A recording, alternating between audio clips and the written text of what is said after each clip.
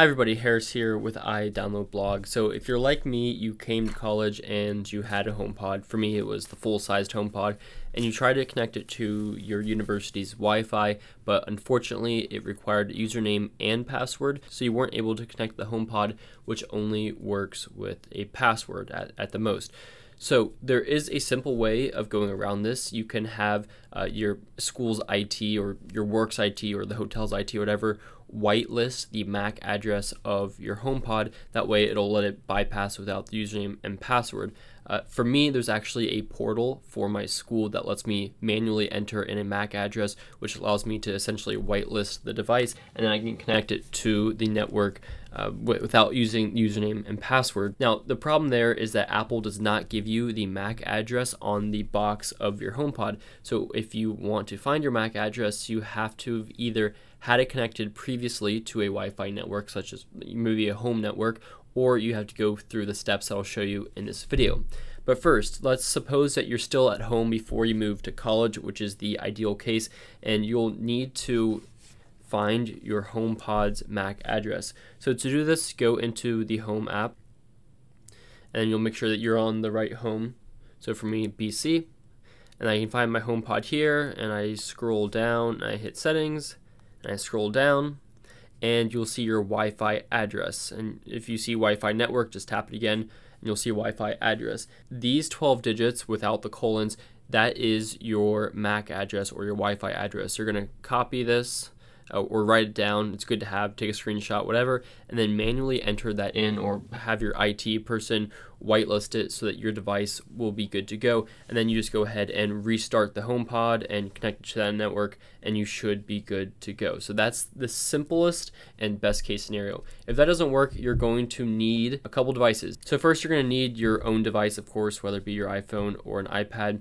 Secondly, you're going to need another person's computer or even Android phone. So step one is you're going to need to download either the LanScan app, that's LanScan app if you're using a laptop, or you can use the Network Analyzer app if you're using an Android phone. Unfortunately, iPhones no longer let you view the MAC address after iOS 11 using apps like Network Analyzer. So you're going to have to do that from an Android phone or a computer, and it doesn't have to be your computer. Secondly, you're going to need to start a hotspot from your phone. So go into personal hotspot and turn it on. If you can't, then you're going to have a friend who has a Wi-Fi hotspot, and then you're going to need to join their Wi-Fi hotspot. Now the next task is to connect your HomePod to that personal hotspot. So to do that, you put your HomePod near your phone, and your phone again is either the one sending the hotspot or is using the hotspot. So either way, it's connected to a network. And if that doesn't work for you, then you're going to need to go ahead and reset the HomePod. And to do this, you unplug it from the wall, wait 10 seconds, plug it back into the wall, hold down the middle button for 10 seconds. Siri will tell you that's going to reset, and keep holding until it resets.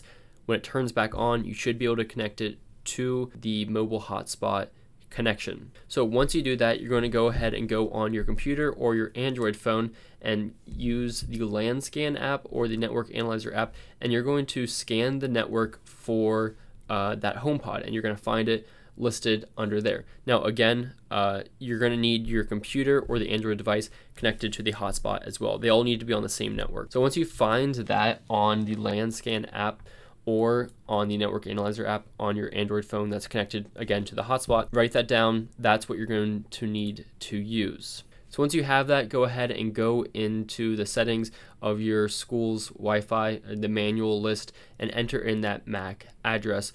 Or you can go ahead and send your IT person a whitelist memo with that MAC address. Now, once you have that taken care of, you're going to reset your HomePod again using the same steps as before. Unplug from the wall, wait 10 seconds, replug it in, wait 10 seconds, hold down the middle button for 10 seconds or more until Siri resets it. Once it's restarted, it should allow you to connect to your school's or your office or your hotel's Wi-Fi or whatever it's using, because the MAC address has been entered manually. You might have to unplug and plug it back in a couple times to get it to work, but this has worked for me every time with both the HomePod mini and the full-size HomePod. If this video wasn't helpful, you can check the written guide to this linked down in the description. But if you have any questions, let me know. Again, I am using my school's Wi-Fi and I have this working right now, so I can select HomePod Mini and play things to it. So it is indeed working, but let me know if you have any issues with this, and thanks for watching.